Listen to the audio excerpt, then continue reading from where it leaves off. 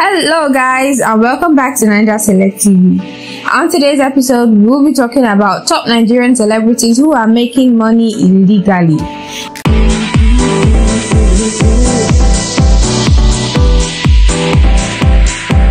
On the 10th position, we have Ade herself. Adejamola Adewale Rukoya is a content creator, comedian, social media influencer, and entrepreneur. The Nigerian social media personality Ade herself was born on the 22nd of March in the year 2000 in Lagos State. She was born to Yoruba-bred parents. The multi-gifted Nigerian personality had a growing up in the cities of Lagos, where she had her career pursuits. Ade herself is 24 years old and is also a student, still studying in the southwestern part of Nigeria. Ade herself started her comedy career in 2018 when she started creating comedy-related content, which often featured her parents, Mr. and Mrs. Adewale. On the 17th of July 2020, Ade herself was captured close by 4 others for a named web-related extortion, internet-related fraud by the Economic and Financial Crime Commission (EFCC). She was charged to court on a one-tally charge which included ownership of false reports, for which she pleaded not guilty. Ade herself was later quickly bailed a few months after her arrest, and Momfa, a web-based media character who was captured for nearly a similar cause, visited her. A video of them was posted online which circulated around the web. We also have Panky Roy, Oliver Nwagbo, also known as Panky Roy. Panky Roy, who is originally from Anambra State, Nigeria, was born on the 22nd of January. He grew up in the western part of Nigeria, particularly Surulere, Lagos. Panky Roy became an internet sensation after featuring in a series of comedy skits alongside his colleagues Sidney Tucker, Nasty Black, Okidi Fit, Z Fancy, Chris Clown, and others. Panky Roy started acting at an early age but became a known figure after being involved in some of the skits shot by his colleagues. You cannot mention the team made of young Nigerian comedians and include Panky Roy. In recent years, he's been doing extremely well, marking his name among one of the most loved young creative comedians in Nigeria. The comedian was arrested on Wednesday, April 21, 2021 in Lekki, Lagos, following an intelligence report received by the commission. Panky Roy is alleged to have been involved in a Bitcoin scam, an illicit act he said he started after falling into depression. His funny excuse for scamming people is the supposed depression. Upon his arrest, a Mercedes-Benz AMG GLU worth 36 million naira was recovered from him. He was operating as a vendor that redeemed Bitcoin on sites. The agency claimed that he used the sites to dupe unsuspecting victims. Next on the list is the General Sunday Joshua Martins. The General is a fast-rising Nigerian comedian and actor, and social media influencer who is especially popular on social media. He rose to fame doing short skits on Instagram and YouTube which went viral and made the General a household name. He was born on the 15th of March 1999. The General originally hails from Owan East in Edo State of Nigeria. He was born and spent most of his early days in Port Harcourt City of Rivers State, Nigeria. The General had his basic primary and secondary education in the city of Port Harcourt, where he grew up, and had his tertiary education in the University of Benin, Edo State. The General was arrested by the National Drug Law Enforcement Agency (NDLEA) on the 12th of January 2022 for allegedly being involved in drugs and detained in their custody for a week. According to NDLEA, drug exhibits including cannabis, sativa, tramadol 1225 mg, and some paraphernalia for drug use were discovered at his residence. He was convicted at the Federal High Court by Justice Daniel Osiago. The judge confirmed that only a little amount was found, hence he was cautioned and not sentenced. After release, the General cleared the air by accepting that although tramadol and cannabis were found at his residence, he is not into drug trafficking aside from comedy. The drug scandal was met by the public, fans, and other celebrities with a bad reaction. We also have Zlatan. Zlatan Ibile is a singer, dance choreographer, music producer, and entrepreneur. He was born on the 19th of December 1994 in Ilorin, Kwara State, located in the Midwest region of Nigeria. His state of origin is Ekiti State, which is in the western part of the country. Initially, his dream was to become a footballer. Then Zlatan in his name is because his style of play on the pitch was compared to the Swedish football legend Zlatan Ibrahimovic. He might not be a football star, but he is now known, especially in Nigeria, for his unique style of music, and he has gained several fans. He is controversial as his songs seem to glorify fraud and Yahoo activities. In 2019, the Economic and Financial Crimes Commission (EFCC) Lagos Zonal Office arrested him alongside Naira Marley in connection with an alleged case of internet fraud, credit card fraud, and money laundering. Intelligence reports have also linked them to cybercrime offenses. However, it was released after 4 days. Next on the list is Orezi. Orezi, whose real name is St. Jene Allen, was born on the 28th of March 1986. He's a Nigerian singer born and raised in Owologbo, Isoko, Delta State. That genge boy, as he is affectionately known, attended Command Secondary School in Abakaliki and graduated from the University of Lagos. In 2009, he launched his musical debut. He launched his debut hit, I No Fit Lie, which became the theme song for Nigeria's most popular radio station, Radio Continental. Later, he hosted a performance arranged by the radio station that was named after the song. In 2010, he released another track titled High BP, which was accompanied by an official music video authorized by MTV Base. In 2021, he was rumored to have been involved in a drug-related offense and was reported to have been arrested in Dubai. However, this story was debunked as untrue by the singer and his team, who stated that the story was fabricated to tarnish his image. We also have Naira Marley. Aziz Fashola, known professionally as Naira Marley, is a Nigerian singer and songwriter. He is known as the president of his controversial fan base, Malians. He was born on the 10th of May 1991 in Agege, Lagos State. He had been in the music industry for quite a while before he achieved fame in 2017. Naira Marley entered into the spotlight of Nigerian music with a hit single, It's a Go, which featured already established stars like Olamide Bado, Files, Timmy, Slim Case, and Lil Kesh in the remix of the song. Aziz Fashola, known as Naira Marley, has been said to have purchased his fifth house in Lekki in July 2020. So that is to say that the Malian music boss currently has 5 houses across Lagos State. He has received criticism for his songs, which people say glorify fraud. The hit singer has been involved in an ongoing case with the EFCC, and he has been charged with 11 counts on conspiracy and credit card fraud.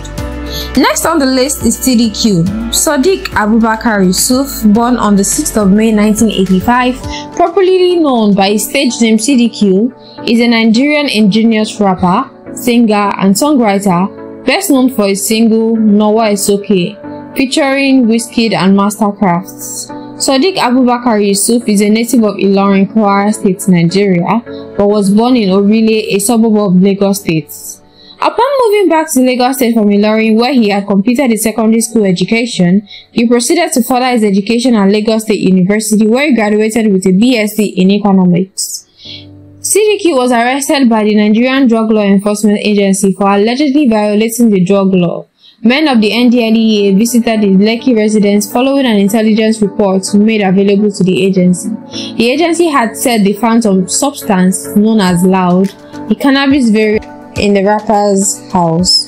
If you have been enjoying this video so far, kindly hit the like button and subscribe to our channel if you have not. We post entertaining content like this every day. Going further, we have Abba Kyari.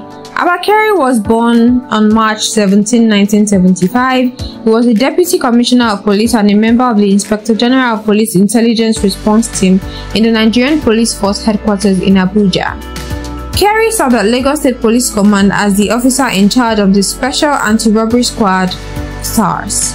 He graduated as a Cadet Assistant Superintendent of Police ASP. He was later deployed as Divisional Crime Officer DCO in Luman, Adamawa State, and served as Unit Commander 14 PMF Yola. Kyari also led the arrest of the deadly Offa bank robbers that invaded Offa town, Kwara State, and robbed 5 commercial banks. The gang also murdered a lot of innocent Nigerians. He joined Police Academy Wudil, Kano State in 2000 and became famous after successfully apprehending popular kidnap kingpins Evans and Wadume, amongst others. The suspended DCP Abakari, who has now been arrested and handed over to the National Drug Law Enforcement Agency (NDLEA) on the 14th of February after he was declared wanted by the agency. Kyari was declared wanted by NDLEA for being a member of the drug cartel that operates Brazil, Ethiopia, Nigeria illicit drug pipeline. He was arrested along with 3 other members of his IRT team for trying to pull a 25 kg cocaine deal. He is still in custody and is battling multiple charges from fraud, for being involved with Hush Puppy, and also drug baron allegations. Next on the list is the famous Hush Puppy. Our list will not be complete without including Hush Puppy. Ramon Olorunwa Abbas, commonly known as Hush Puppy, was born on the 11th of October 1982. The 38-year-old Nigerian big boy was born and raised in Lagos State, Nigeria. He had a secondary school education at Government College Ikorodu, Lagos State. Coming from a humble beginning, reports have it that Hush Puppy used to sell second-hand clothes in Lagos before he relocated to Malaysia. Popular Instagram celebrity Hush Puppy is known for his flamboyant and luxurious lifestyle. His lifestyle has been said to influence several African youths who aspire to live affluent lives like him. Prior to his arrest by the FBI, Hush Puppy's source of wealth was not clearly known. Hush Puppy lives an extravagant lifestyle, always flaunting his designer clothes, shoes, and cars on Instagram. He enjoys wearing designer brands like D&G, Fendi, Nicki, Gucci, etc. He has often accused some celebrities of wearing fake clothes, which has caused feuds between him and these celebrities. He was the subject to the 2017 song Teleperson by Nigerian singer Timaya, featuring Olamide and Fino, with whom he had a long-running feud. This song had lyrics carefully directed at Hush Puppy, accusing him of being a fraudster and a swindler. After a while in Malaysia, he moved to Dubai and lived there until the time of his arrest. Hush Puppy's story suddenly changed after he relocated to Malaysia. Since then, there have been speculations about how he moved from rags to riches in such a short time. Some have said he has rich friends. However, Hush Puppy said he was into real estate investment. His true source of wealth was revealed when he was arrested by Interpol in Dubai for alleged cybercrime in June 2020. Following his extradition into the United States, Hush Puppy is facing criminal charges for conspiracy to launder money obtained from business email, compromise frauds, and other scams, including schemes that defrauded a U.S. law firm of about $40 million, illegally transferred $14.7 million from a foreign financial institution, and targeted to steal $124 million from an English football club. According to the FBI, Hush Puppy, along with the others, defrauded a client of a New York-based law firm out of approximately $922,857 in October 2019. On the day of his arrest in Dubai, detectives reportedly found more than 150 million dirhams, about $40 million in cash, 13 luxury cars worth 25 million dirhams, which is approximately $7 million, 21 laptops, 47 smartphones, 15 memory storage devices, 5 external hard drives, and emails of potential victims, alongside suitcases full of cash. He pleaded guilty and was eventually sentenced to 11 years in prison. Next on the list is Obi Cubana. Obinna Iyegbu, popularly known as Obi Cubana, is a Nigerian businessman, entertainer, entrepreneur, philanthropist, and a show killer. He is the chairman and owner of the popular Cubana Group. Obi Cubana was born on the 12th of April 1975. Obi Iyegbu, best known as Obi Cubana, is from Oba, a community in the Mili South local government area in Anambra State, Nigeria. Obi Cubana attended Central Primary School, where he obtained his first school leaving certificate. He proceeded to Dennis Memorial Grammar School, located in Onitsha, where he obtained his West African Senior School certificate, WAEC. In 1998, after completing his primary and secondary school education, Obi Cubana proceeded to the University of Nigeria, where he obtained a degree in political science from the University of Nigeria, Nsukka. In 2006, Obi Cubana started his first club, Ibiza Club, in Abuja, seeking to satisfy fun seekers and nightlife lovers. Following the remarkable progress he made in Ibiza Club, he established the Cubana Group, a hospitality club that provides all-round entertainment satisfaction in 2009. In 2008, Obi Cubana got married to his beautiful wife, Ebele Iyegbu, who is a lawyer by profession, and the union is blessed with 4 sons. She calls herself the mother of boys. Obi Cubana is married to Ebele Iyegbu, who is the founder and owner of the Kiek Foundation, a non-governmental organization established with the aim of improving the lives of the less privileged children in our society through quality education, healthcare, nutrition, and child rights governance. Obi Cubana gained the attention of social media space and the entire country during his mother's burial. The burial of Obi Cubana's mother was not only lavish but extremely lavish. It sent all the wrong signals at the time, and people started to question the source of his money. In November 2021, the popular socialite and businessman was interrogated by the officials of the Economic and Financial Crimes Commission over alleged money laundering. Though allegations against the socialite were sketchy as of press time, a source disclosed that his case bordered on alleged money laundering and tax fraud. Drop your comments below and let us know what you think about this video. Mention other celebrities you know of whose source of income is suspicious. Don't forget to like this video and turn on post notifications to the channel in order to get notified whenever we post a new video. Also, kindly subscribe to this channel for more entertaining videos like this one, and thank you for watching.